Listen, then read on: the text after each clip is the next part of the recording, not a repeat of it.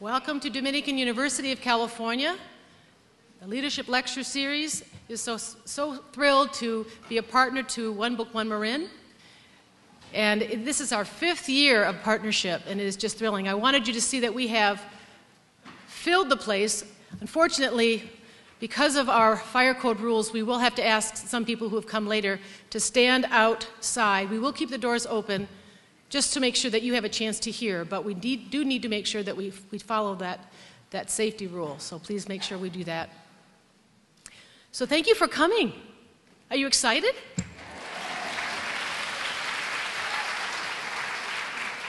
We are excited too, and we're so thrilled to have this great partnership. This is the end of our series for the spring. Who's come before? All right, several people, even before this semester. So look forward to our programs for next semester in the fall. It's a pleasure. So it is my honor to introduce Scott Bauer, who is the Deputy Director of Marin County Libraries, because Book One Marin is a major community event sponsored by our libraries. And I'd like to introduce Scott, who will explain what Book One Marin is and why we are all here this evening. Scott?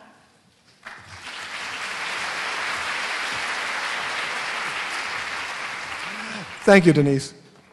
I'd also like to extend my welcome to everybody for coming out to the concluding evening of the 5th year of the Book One Marin celebration. And it's truly a celebration by Marin of the importance of books and of reading and of our community. Reading a great book has us think about ourselves, our environment, and our relationships. And talking about these books with our friends and our families and our neighbors adds richness and depth to the experience of reading. Book One Marin has blossomed in Marin because of the unique collaboration of our bookstores, especially Books Passage,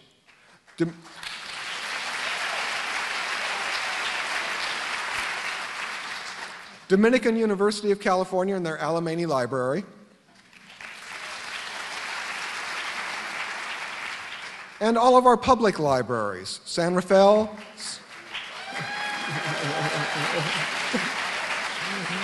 San Anselmo, Sausalito, Mill Valley, Belvedere Tiburon, Larkspur, and the 10 branches of the Marin County Free Library.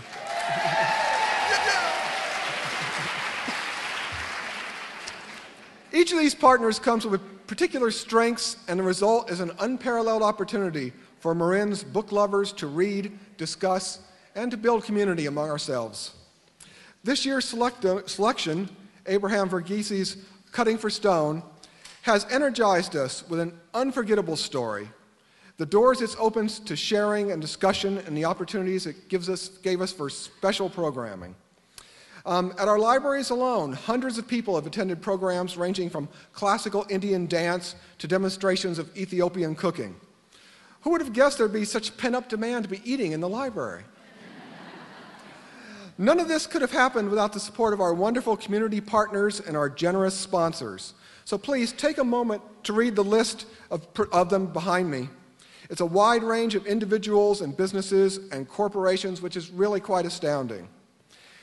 I'd especially like to acknowledge a contribution made by the late Supervisor Charles McGlashan, who had been there from the very start of Book One Marin and helped support us and get us going in the beginning. Now I'd like to turn the microphone over to a woman who really doesn't need my introduction, the president of Book Passage and the self-described fiercely independent owner of the fiercely independent bookstore in Corte Madera, Elaine Petrocelli.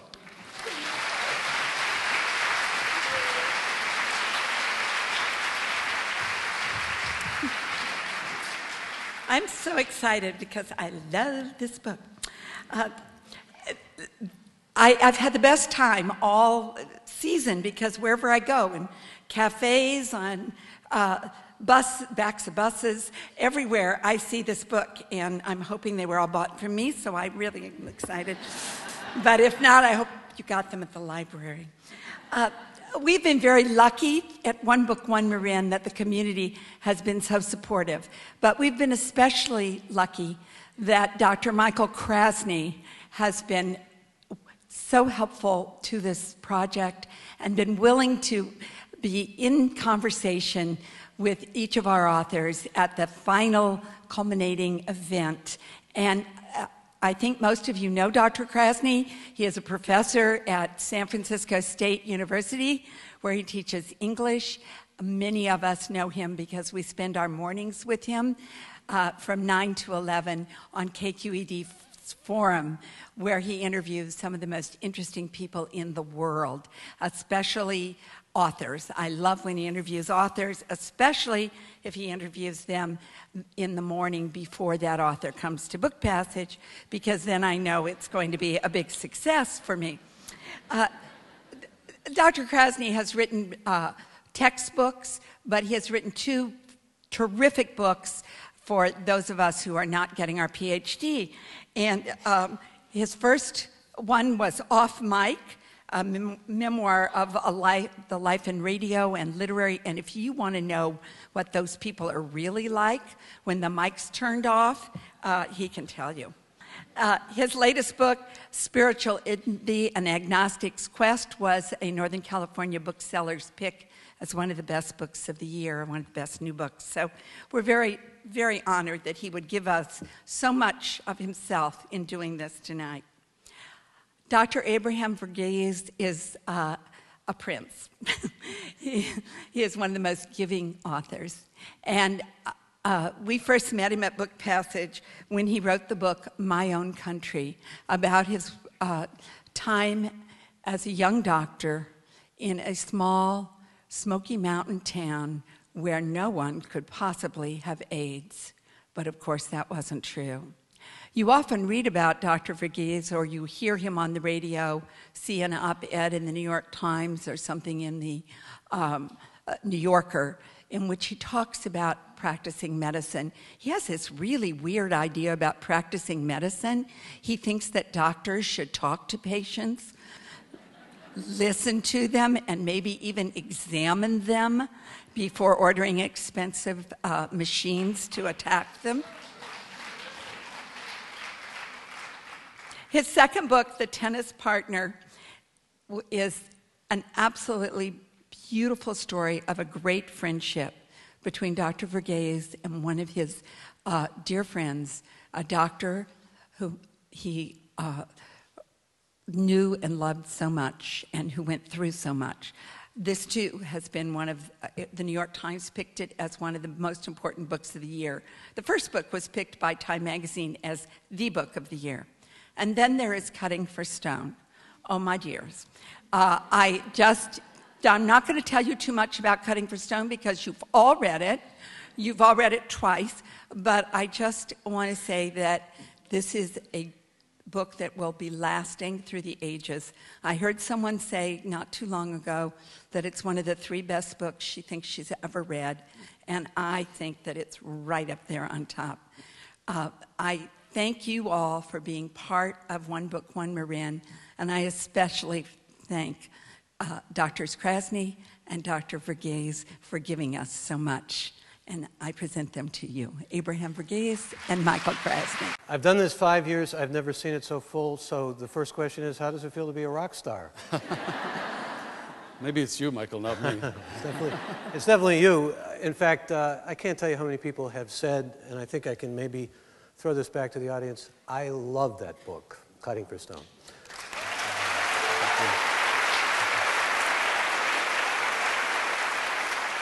And it's funny because when you talked about the success of this book, you said, no, I didn't expect it, but I certainly welcomed it, in words to that effect. I mean, you in fact kind of fantasized about this sort of success, but not thinking necessarily that it would arrive. Yes and no, Michael. So the honest answer is that, you know, when people ask me, did you ever imagine this book would do so well and be on the bestseller list for so long? The honest answer is, yes, I imagined it. I certainly had no... I had no certainty that it would happen. In fact, I haven't told this in a public audience before, but I actually had a graphic artist develop a cover for me 7 years ago, just for my own edification. And it had the title of the book, it had a nun walking off in the distance, and it had all the prizes this book had won, and it had... It had 60 weeks on the New York Times bestseller list, and that part came true. And no one had seen this except my immediate family. But every time I sat down to write, I saw it. And I think that the message is that I think if you're going to write a book, you should certainly aspire to write a book that does this. Or have the cover made early on. Indeed. 8 years went into the writing of this book. It did. And let's talk about the genesis of it, or how it evolved. I mean, so many writers talk about an early image or something that provided the catalyst. What was it for you? For me, it was an image of a beautiful South Indian nun. And I imagined her giving birth in a mission hospital a continent away from where she grew up. And that's pretty much all I had. And I also had a great desire to populate the book with everything I loved about medicine. I've always thought that the study of medicine was a sort of a romantic, exciting, mysterious pursuit, and I wanted to put every bit of that in there. But that's really all I had. And for those of you about to embark on a novel, I hope you have a hell of a lot more than that when you start out. And that's partly why it took 8 years. It was a lot of trying to discover what the book would turn out to be. Did you know early on that you were going to initially set things in Ethiopia, where you had lived so many years? I did. I think I was very taken with the idea of medicine in a resource-poor area, one that I was very familiar with. I did very much want to call on my childhood experiences in Ethiopia. So very much like the main character, Marion, I was born in Ethiopia, and I lived through the very same political, social events that that Marion lives through. And so I knew I wanted to use that as a backdrop. And I wanted to use geography as a character. I'm a big believer in the phrase "geography is destiny," which was actually coined by Napoleon, talking about France's position in the world. And I wanted geography and the change in geography that came about in the book to change the destiny of people. Geography changed by dislocation, by revolution, by immigration, by all of those kinds of things that mean a different fate, essentially. Yeah, I mean, just the very fact of being born in a certain place, like this wonderful place, changes your destiny in a very, obvious way. Having to move or deciding to move also brings about a change in your destiny. So I think it's a very self-evident concept, but a very nice one to work with in a novel. Did you know that your Carmelite nun was going to give birth to twins? Or the twins were going to be born out of her, I should say? I actually did not. I was writing that birth scene over many months, and it was a fairly dramatic scene, and I was getting quite excited by it myself. And I thought, if I put another child in there, it'll be even more dramatic. And so, and that is really how the twins came about. And, I think twins are potentially a great trap for writers because Bollywood loves twins. I mean, they have, every other movie has a twin, and the same actor gets paid to play both parts. But once I had the twins, then of course I began to be very interested in the very fact that twins are the closest thing we have to clones, human clones. And if there are any differences between twins, identical twins, then it comes from the environment. And I like the idea of having one twin be affected by the environment, so to speak, at the very moment of birth. Mm-hmm. Which also ties in, since the twins wind up in different places, with the notion of geography being destiny? Very much so, yes, indeed. Yeah, I mean, that is another kind of geography. In fact, it's funny you should mention that, because I was taught that phrase, geography is destiny, as having been coined by Freud. It was actually taught to me in medical school as something Freud said, in the context of the birth canal being in such close proximity to all the other interesting organs that are nearby. And as a medical student, it seemed quite clever, and I was quite disappointed in my specialty to discover that Freud never said that, or if he did it, he was paraphrasing Napoleon. Well, here you are blending medicine and literature, and medicine and storytelling in ways that we associate with Chekhov, or for that matter, someone like William Carlos Williams, who was more a poet but also a storyteller, with Patterson and things of that sort. And it's fascinating the way you are able to bring the two together as if there's a real synchronicity between them. I mean, in some respects, that was your intent, was it not? I suppose so. I mean, it was my intent. I'm a big fan of William Carlos Williams. I love his work, but I also love his life. I remember reading that in his 70th year, he wrote to a friend to say that he was giving up his evening clinics. And if I remember this correctly, I think he actually was a well-known poet, a contemporary of Ezra Pound, before he became a medical... Pound was a mentor to him, in fact. And then he chose to go to medical school because he felt, as I do feel too, that if you're going to write about the world, you have to be sort of swimming in the river of life. And the particular river of life of being a physician is a very intense one. You are seeing people at their most vulnerable moments. You're sort of seeing life at the very, at the very crucial moments. And I think that that's become a very important way for me to have something to say that is meaningful. And it comes out, I hope, in the novels and in my other work. Indeed it does. And I think you said at one point that probably the most seminal experience for you was as an orderly? It was. I mean, it wasn't necessarily so at the time. When I left Ethiopia in the middle of my medical school training because of civil war, I actually wound up coming to this country and joining my parents who had come here a few years before that, and they were teaching school in New Jersey. And I couldn't simply just transfer back into another medical school for a very simple reason. I did not have an undergraduate degree. In many parts of the world, the Commonwealth especially, you go straight from high school to pre-med to medical school. And so I was kind of stuck, and I began to work as an orderly, and I did that for almost a year in a nursing home and then in a hospital.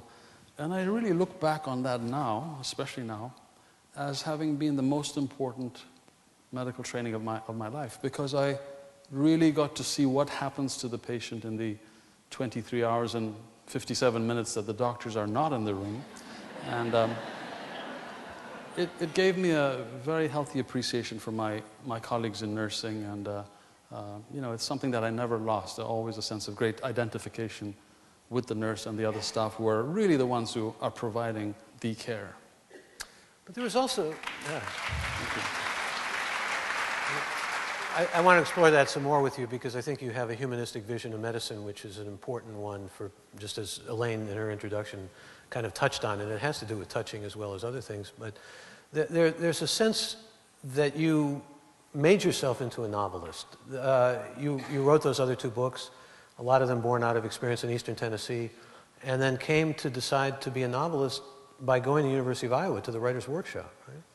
Actually, it was not quite like that. So I think I always loved fiction. I loved reading. And I have a very sort of serious view of fiction. To me, it's not entertainment. I love the phrase that Dorothy Allison uses. She says, fiction is the great lie that tells the truth about how the world lives. Fiction is the great lie that tells the truth about how the world lives. And I love that. I think that, and I'm impatient with people who say, well, I don't read fiction, I'm a serious kind of person. And I always say, well, what about Uncle Tom's Cabin?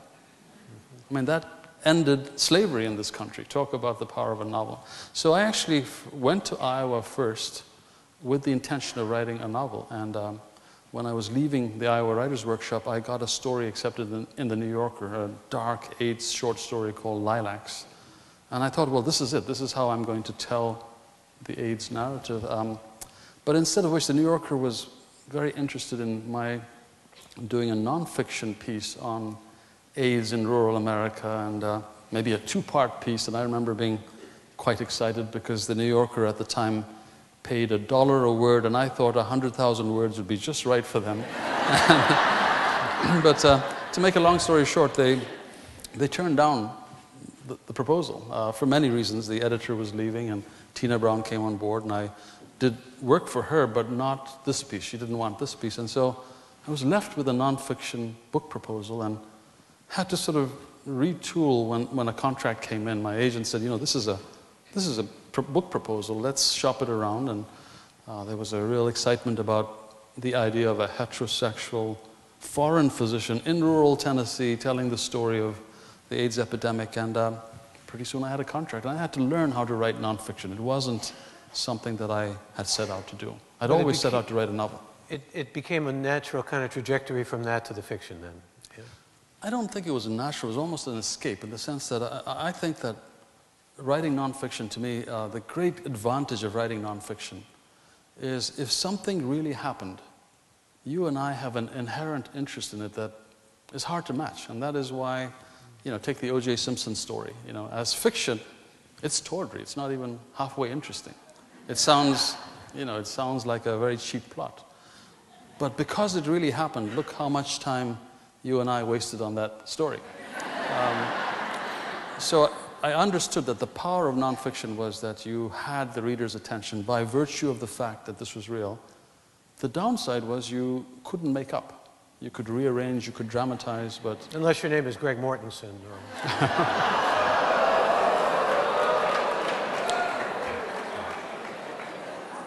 And so the liberating thing for me to write... sounded like a cheap shot because it was. I found fiction liberating in that I could now make up. I could make anything I wanted happen. I could have a narrator speak from the womb. But the great difficulty was that you have to grab the reader's attention on page 1 or 2 and make them forget that, they're reading this book that's a made-up story, and have them enter this world and never let them down till the very end. And that is a real challenge. It's a joy, but it's a real challenge, and you never are quite sure that you've pulled it off. And my sense of that I might have pulled it off was really when I was driving up to Book Passage on a Saturday afternoon, and I was thinking to myself, who in the world is going to be there on a Saturday afternoon? And the website listed about 7 different authors. Every hour somebody was doing something. And I drove up and the place was packed. And I just suddenly had a sense that this story, this ambition of mine had finally caught hold. And it was a very, very exciting moment. Very gratifying, yeah. I should add one caveat to that anecdote. Elaine will remember this. As I was about to go up on stage in Book Passage, this distinguished-looking gentleman taps me on the shoulder, and I'm thinking, oh God, not now, I'm just about to go up. I don't need to be distracted. And he said, hi, I'm Michael Andanche. I came to hear you read. And if I wasn't nervous before that, I certainly was nervous after that. But I remember that as the moment when I sense, this story is really taking hold. And great gratitude to Elaine for being one of the early champions of this book. Thank you so much.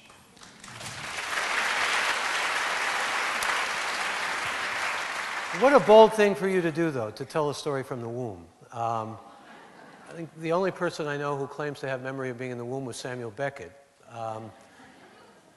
This is inventive and kind of in some ways sui generis. It's very distinctive, and it's what fiction writers do, and what fiction writers who are willing to take those kind of chances get away with. I think it helps to have a great editor who sort of tells you when it's working and when it's not working. For example, for those of you who've read the book, can I ask how many of you have actually read the book? It's amazing. Wonderful. But there are people who have not, so we'll have to be conscious not to ask questions like, why did so-and-so die, and so on. We won't do that. I forget the point I was going to make.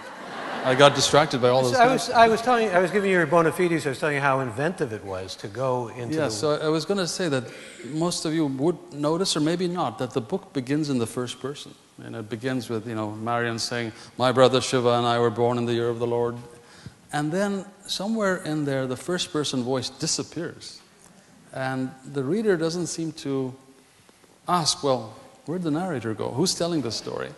And then the first-person narrator reappears somewhere later on. And my guide in doing that was, wow, I just saw people sitting up there. I didn't realize they're a balcony. Wow. My guide in pulling that off was The Tin Drum by Günter Grass. I don't know if you all remember this scene where Oscar is recalling how his grandmother got impregnated, how she was sitting in this potato field with her 8 layers of petticoats and roasting potatoes on a fire, and in the distance you could see this man running around being chased by the policeman, and he runs this way, he runs that way, and then he finally runs and hides under her skirts, and that is how Oscar's mother was born. And you never, in that entire telling, ask, how in the world could Oscar know these details? It doesn't occur to you because he pulls it off. So, a lot of it is just pulling it off and hoping it works, and a good editor tells you if you've done it or if you haven't. I hadn't thought of the Günter Grass connection. In fact, one thinks when one reads your novel mainly of 19th century novelists. I mean, that you're really schooled and kind of immersed, aren't you, in 19th century novel? It's the kind of novel that I respond to. To me, the magic of fiction is just that you enter this other world, and the more foreign it is to you in many ways, the more delightful, and you live through several generations, and you get this wide body of knowledge and relationships, and when you're done, it's just Tuesday. And that sense of defeating time by virtue of fiction is, I think, the great joy of a novel. So I can't see myself writing a slim, minimalist volume, about something small. This is the kind of book that I had the ambition to write, and it's the kind of book that I love, as you say. And a realistic book, I mean, just in terms of details. Of course, your medical background served you pretty well, but you had to do a good deal of research, didn't you? For this book or for the... I had to do a lot of research. I did volumes of research, and sometimes I think research is the writer's excuse not to write, research. And a lot of writers say it's more fun than the writing. Yes, indeed. But there came a point where I clearly had much more research than I needed, and I think that is helpful, though. You are so informed about this world that even a casual throwaway in one sentence speaks of the depth of your knowledge, and so you really have to know the world very well. And I'm not a surgeon by training, I'm an internist, which often surprises people. And when I came to that juncture in my life where I had to choose between internal medicine, surgery, pediatrics, I loved everything, I really did. And I chose to go into medicine, but with some sense of regret that I was giving up the great folklore of surgery and the great stories and the great joy I had doing surgery. And so this book was in a way a means of reliving that life vicariously through fiction, even though I was not a surgeon. And feeling a kind of love for the characters as well as empathy and identification, all that, as the characters begin to round and become, well, able to cast real shadows for you as a writer? Yeah, very much so. I think that I think you have to have empathy and love for all your characters, even your villains, if you have any. Shouldn't be just villains. They have to be people. I think someone asked, I think it's James Coburn or someone James Coburn, I think, who plays all bad guys in all the movies. He was known as the person who plays the bad guy. And some reporter asked him, Mr. Coburn, how come you always play bad guys in the movies? And he said something like, son, I've never played a bad guy in my life. Which is exactly how you have to play it. You have to play the character. He doesn't think he's bad. It's just his choices that make him, perceived that way. Or Macbeth. Take Macbeth. Macbeth kills people, for God's sakes. But the moment we see him crying over the blood over his hands, we say, oh, what a sweet guy. He's got a conscience. He's just like me. And so my theory is that all your characters need to be lovable. They make choices that change their fate and those of people around them, but they still should be intrinsically lovable, with few exceptions. At least 3 people came up to me before we came up here on stage and said, please, almost importuning, ask him about the title. And a few people had actually gone investigating the Hippocratic Oath, which is where we're told it's from.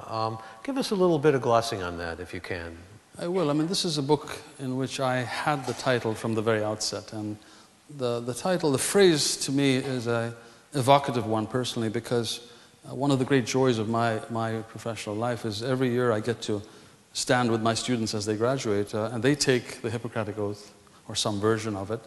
And typically when they stand to take the oath, they also invite all the physicians in the audience to stand. So you have siblings and parents and then all of us faculty stand. And we say these ancient lines, I swear by Apollo, and one of the lines in there is, I will not cut for stone, but leave it to those schooled in the profession.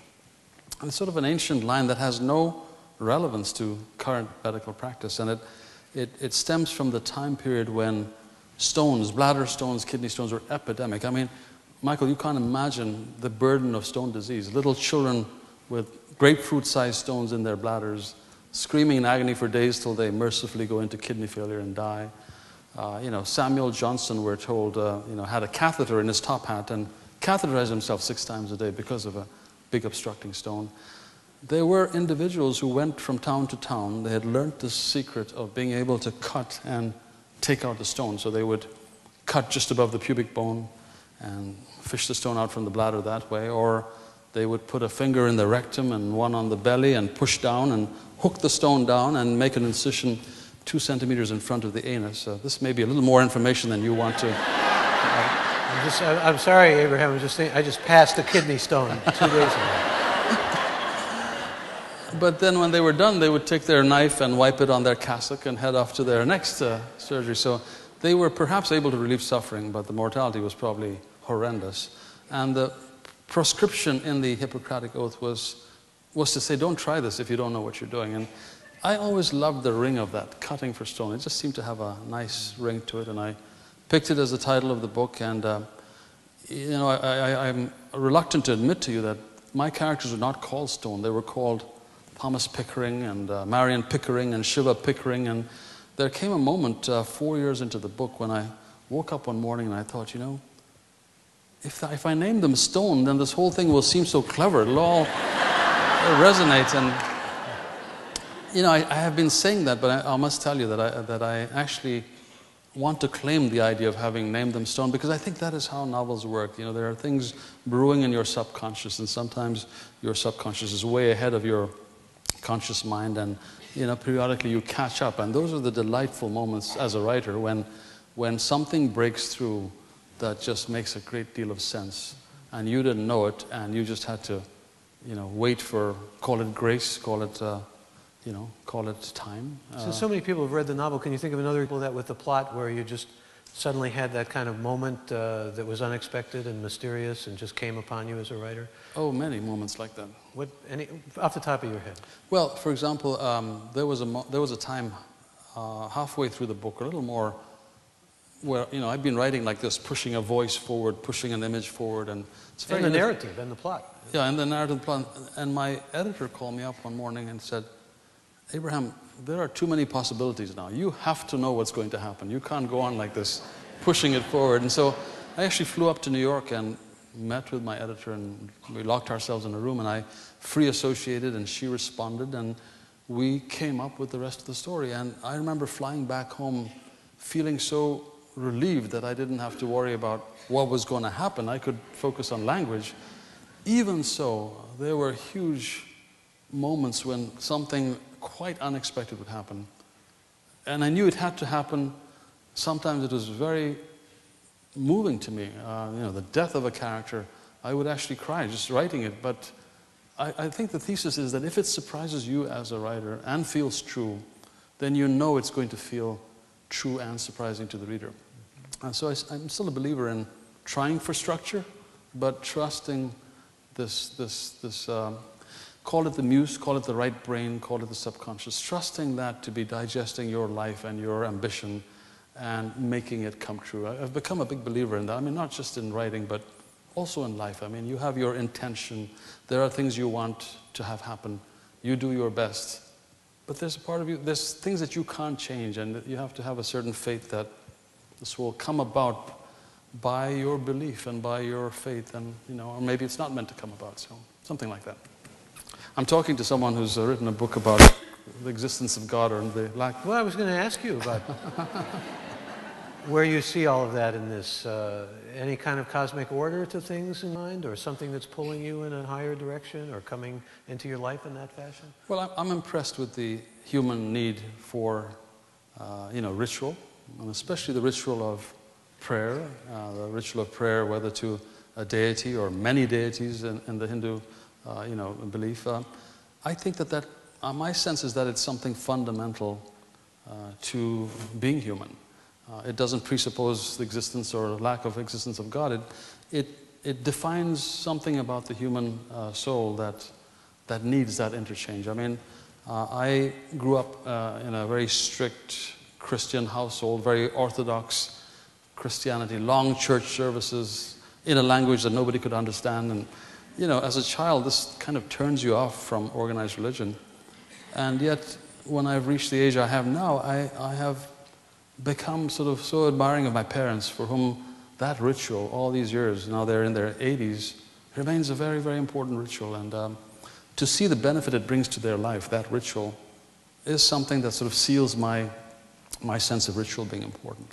You'd mentioned before that your parents are school teachers, and I'm curious to know a little bit about your values, and it leads us into this whole area of medicine and how you think medicine should be practiced, because you have clearly a humanistic vision of medicine, and you've gone on many occasions with all the attention that the book has been getting. I even saw a video of you standing there with Martha Stewart, and talking about the importance of touching, the importance of not, Elaine talked about examining, but how a physician really needs often not only to engage with the patient, but to touch a patient and let the patient know there's something tactile between them, some kind of maybe communion or exchange. Yeah.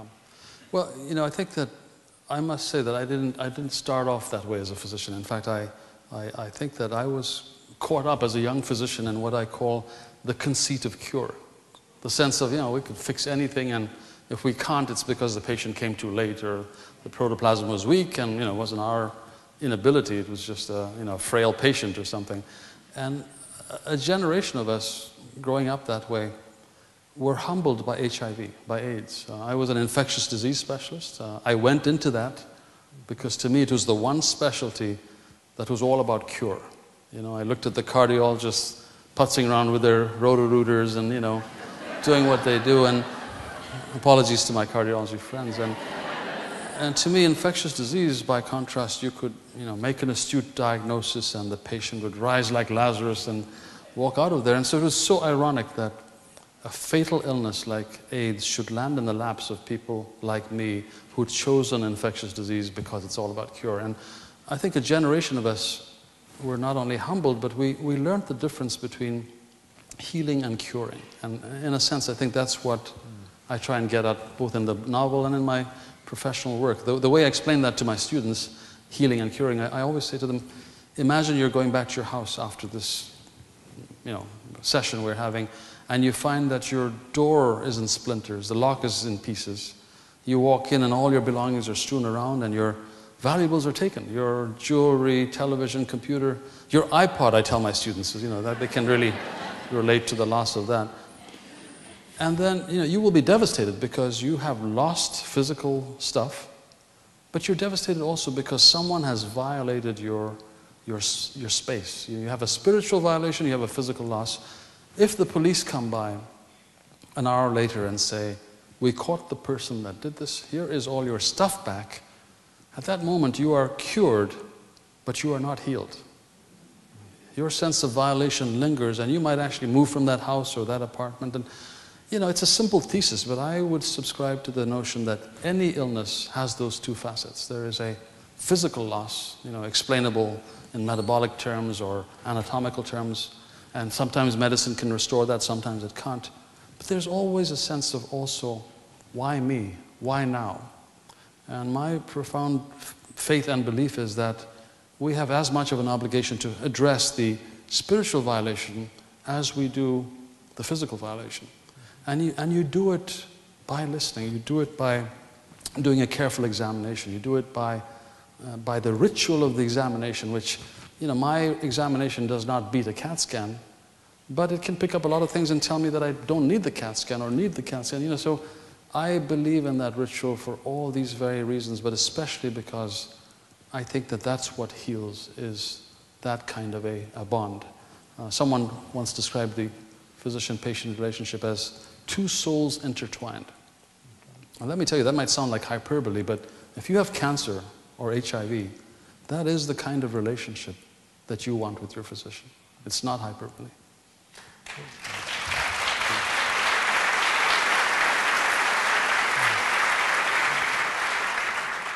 Of course, your novel is about loss, and it's about healing, and it's about breaking and suturing and coming to some kind of way to repair what is broken. I mean, not only physical terms, but as you suggest, spiritual.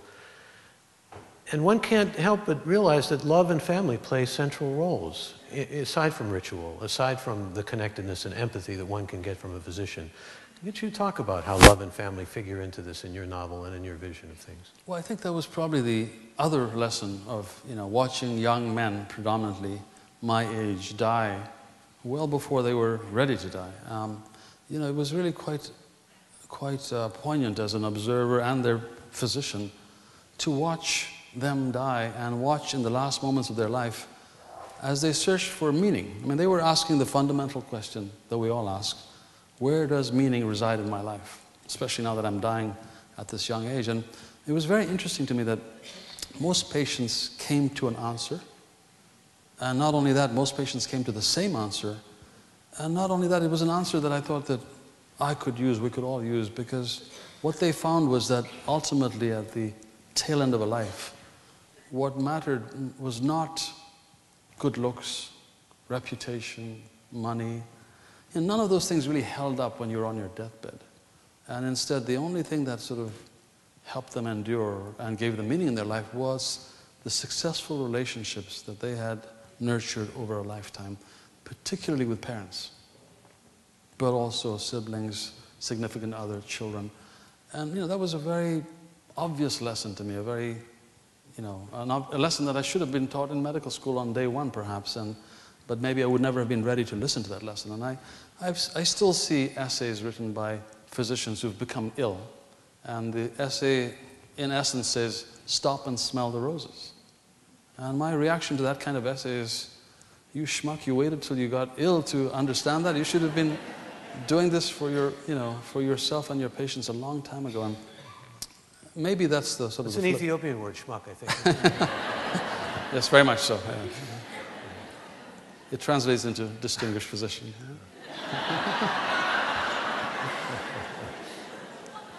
Maybe we can focus here just for a moment on medical training, because you are a medical professor of medicine. What is it that you try to convey to your medical students about this other dimension that you're talking about? I mean, what do you really try to teach them?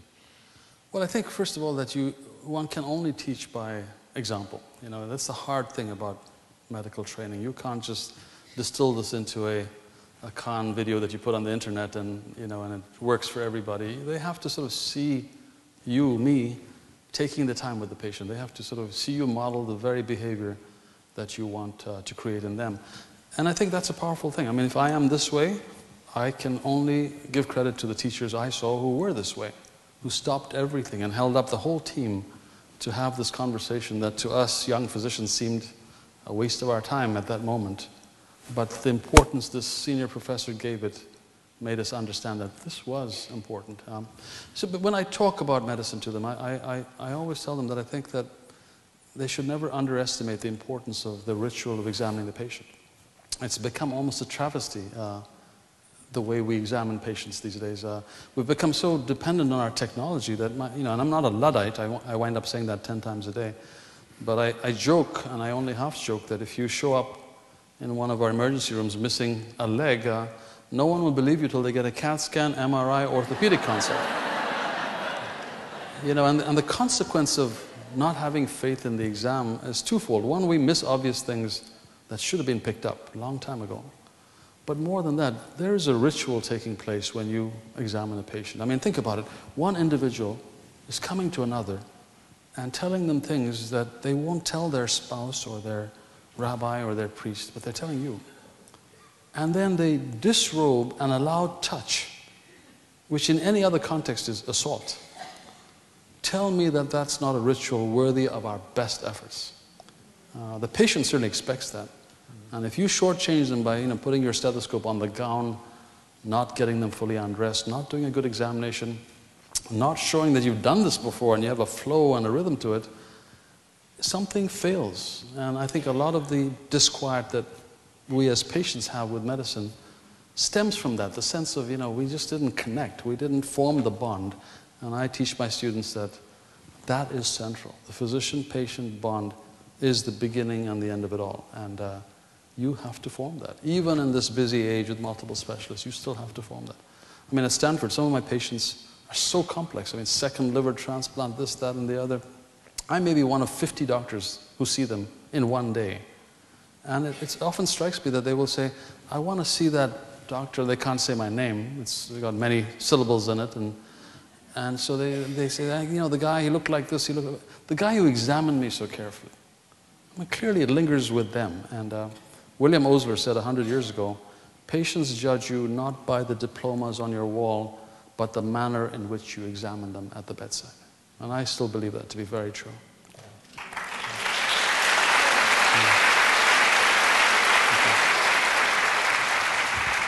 We're going to take questions from the audience, and in fact, I think Elaine is going to bring them up here. But before we take these cards and throw some of your questions at Abraham, what would you like, I mean, if you could crystallize what you would like your ideal reader to come away from this magnificent canvas that you've created and this epic story that you've created, what would it be? I think it would be very simply, only love endures. Only love endures.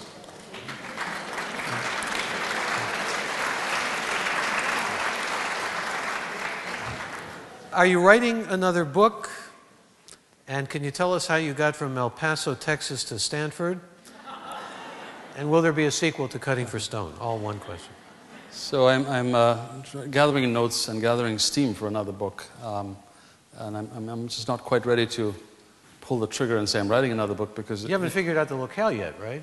Yeah, I'm wrestling with all those things. That's key, isn't it? That is very key. And, you know, the passion that readers are expressing for that story, this story set in that locale, in that time period, makes it very tempting to go back there, even though I felt that there was nothing more I could say about this story anymore. But it is tempting, so I'm still thinking about different ideas. You talk about setting for a moment, because you paint a picture for us in the settings, especially the natural beauty of Ethiopia. A lot of people think of Ethiopia, they think of these starving children and those kinds of images. You want a place that you can, again, kind of bring visually to us, don't you? Yeah, and, you know, I love that notion that, you know, in this day of the television camera intruding on everything, I mean, it's in the bedroom, it's in the operating room, it's everywhere.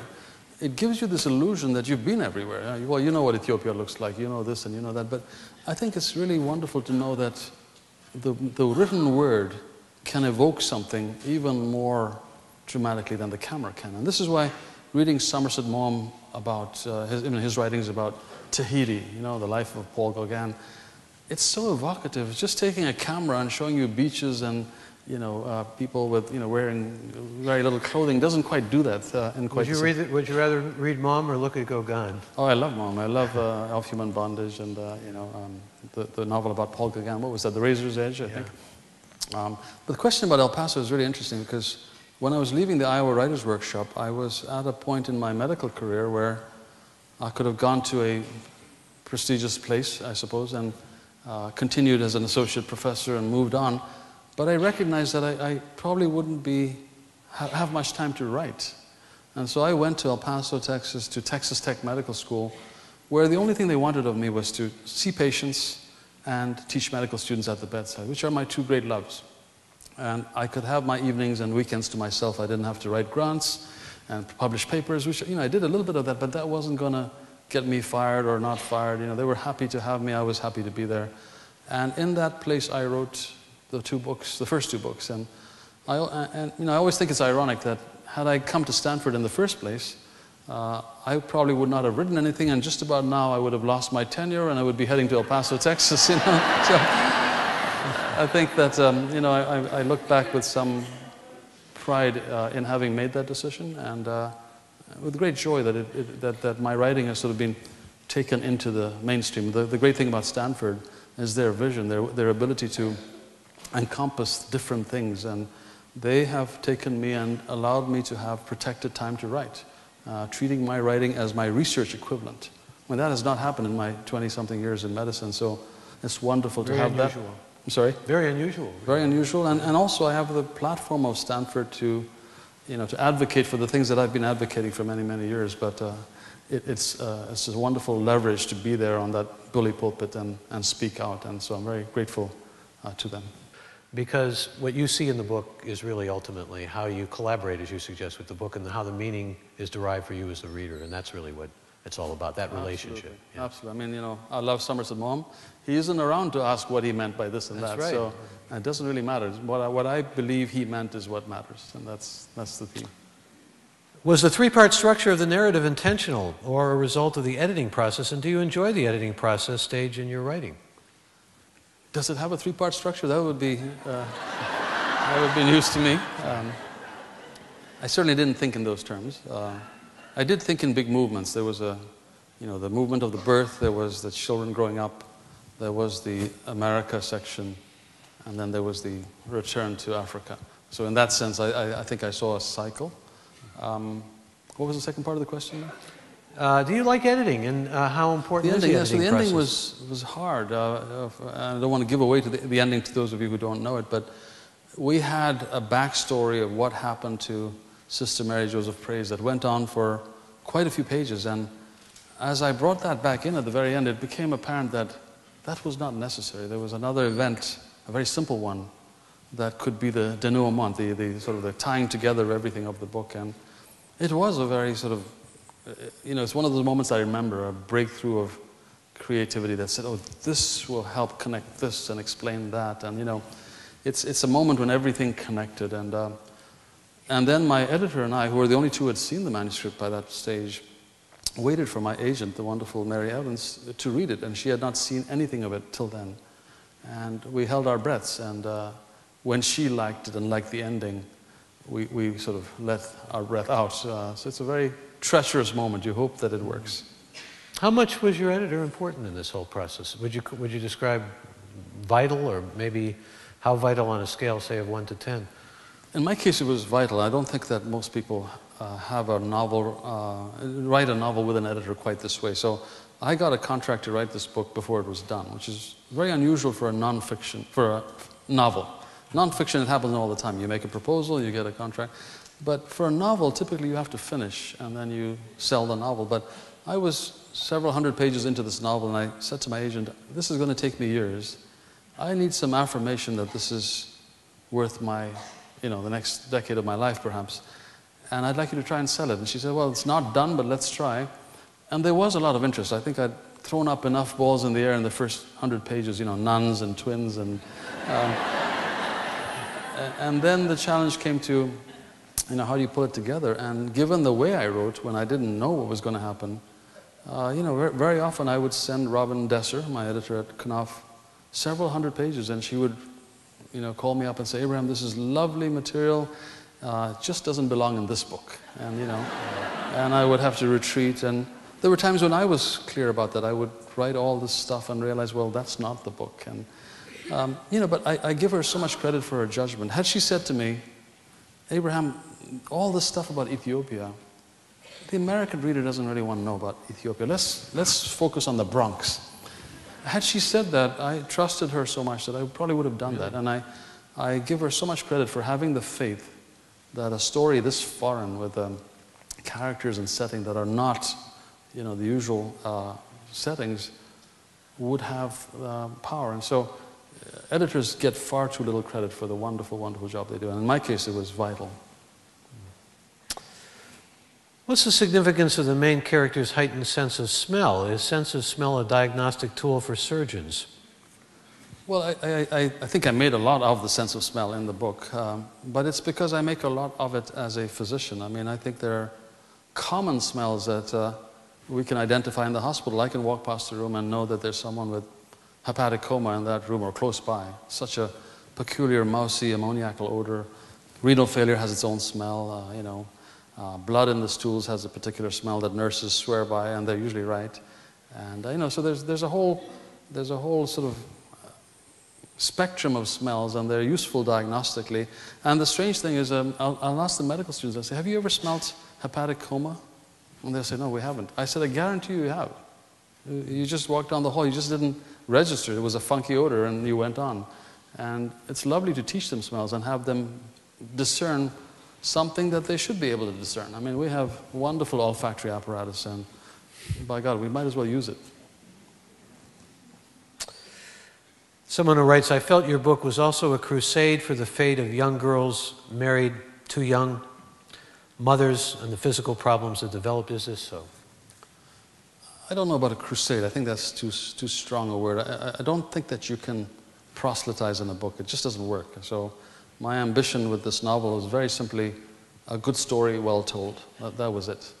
But I was calling on things that were hugely significant in my life as a medical student. I saw fistula, I learned about fistula. So fistula sort of emerged in the book as an important theme.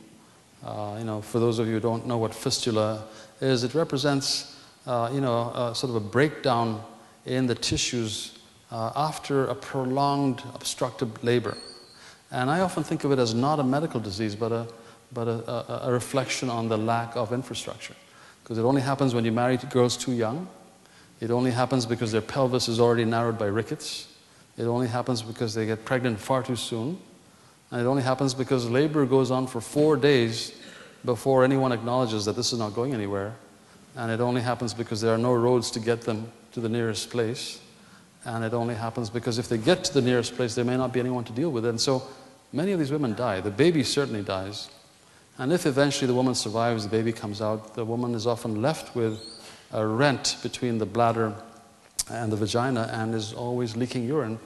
It was so common and it was unforgettable. It was one of the most, striking memories of my medical student days. So I described it because it was so real, as was genital mutilation. But I wasn't trying to proselytize or... I'm glad it's bringing a great awareness to... It was just in your consciousness, in your memory. Yeah. Well, it's my memory because it's very much something that, we saw just as in the HIV era, we saw so much Kaposi sarcoma common. I haven't seen Kaposi's in a year and a half or 2 years. It's become so rare. But, very much like that, fistula was and is still very common. And we have wonderful organizations that raise money and do something about that. And I'm glad the book has helped their cause to that degree. Will there be a movie of Cutting for Stone? Yes, there will. So the movie rights was, well, I hope there will. The movie rights was just sold to a company called Anonymous Content. They are well known for taking films to completion. They made Being John Malkovich and a whole slew of other films that I can't quote you right now. So I'm very excited about that. And they seem to be putting together the script and the director. And I hope there will be a movie. It's bittersweet to think about that because the movie is clearly a different product than the book, and as I mentioned earlier, it will inevitably destroy the character that you created in your mind and how that character looked. And what do you see in your mind? Do you do any casting in the movie of your book? I've always, people have teased me about this, but I've always loved Kevin Costner in whatever movie he's been in. Even the ones that have been utter failures, there's something about... something very all-American about him that I admired before I was aware of that quality of his. So I would love to see him in the movie, and if any of you knows him, just give him a copy of the book if you don't mind. Ladies and gentlemen, thank you for a very memorable evening. Thank you so very much. Abraham Verghese.